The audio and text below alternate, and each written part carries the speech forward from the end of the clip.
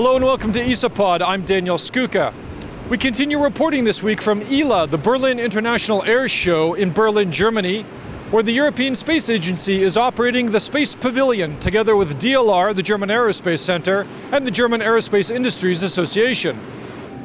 In February, the Columbus Science Lab was successfully delivered to the International Space Station, and on April 3rd, ESA's first automated transfer vehicle, the Jules Verne, made a spectacular automated docking to the Russian module of the ISS, establishing ESA as a full partner in ISS operations.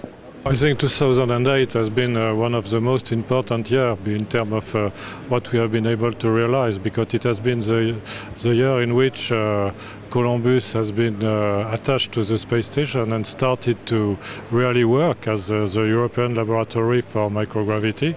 And also we have been launching ATV, we have been docking ATV to the space station. Now we are one of the key players in the space station partnership, and I think one of the key players for the future.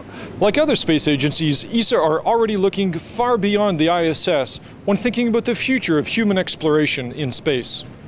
To land first on the Moon and later on Mars in the 2030 timeframe, scientists have to have a mix of human and robotic missions to know in advance what challenges have to be met, to know how humans can survive for years under microgravity, to scout landing zones, and to develop precise navigation and artificial intelligence techniques.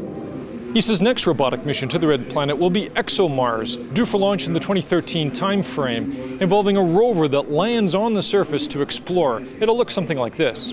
ESA's ExoMars rover is now being developed as a highly autonomous six-wheeled vehicle that will roam the surface, drill down 2 meters to look for signs of past life underground, this has never been done before, and conduct extensive scientific investigations. Due to the distance from human controllers back here on Earth, ExoMars will have to do some pretty amazing things all on its own.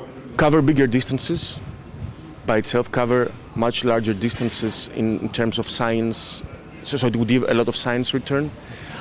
Have much higher levels of autonomy, so the human operator in the loop will come less frequent and will just have to take specific decision and not deal with details. So they're all much more intelligent. And to be able also in the long run to have the rovers operate in much harsher conditions. ESA are also planning to participate with international partners in the proposed Mars sample return mission sometime in the 2015-2020 timeframe. But ultimately, the hope is to send a human. What would a human mission to Mars look like? A human mission to Mars is very complicated, because we have to master 2 series of problems. One is a technical problem, and the other one is problem related to human.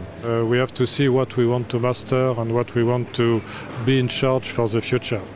And one very good example for that is the so-called Mars sample return mission on which we are working, which consists in sending a probe to Mars, go down to the surface of Mars, take, I don't know, 100 grams of sample, bring it to the Mars orbit, then take it from the Mars orbit and bring it back to Earth, which is more or less the type of scenario we will have to do with human, but it will be 1,000 times more complicated. I think that there is no opposition between robotic exploration and human exploration. They are both contributing to exploration, and I think that the difference between the robotic and the human is just a question of calendar and budget. Exploration is a global challenge. Exploration is not for Europe, is not for the United States or for Russia. It's for all countries in the world, because we are looking at global issues. And within that exploration program, where today Europe is not the leader, clearly, except for robotic exploration, or at least some aspects of the robotic exploration. But on human exploration today, Europe is not a leader, because Europe lacks a very significant piece of human exploration, which is a transportation system. And I must say that what I wish is that in the next 20 years, Europe can become one of the leaders in human exploration. But to do that, Europe has to develop a transportation system.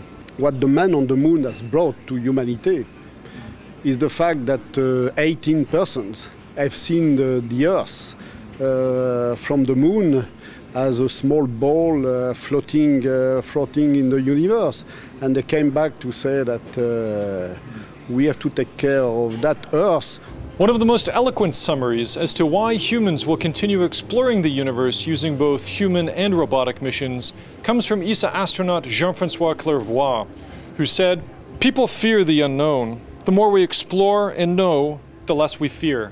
For ESAPod, I'm Daniel Skuka reporting from the Space Pavilion at the Berlin International Airshow. Thank you for watching.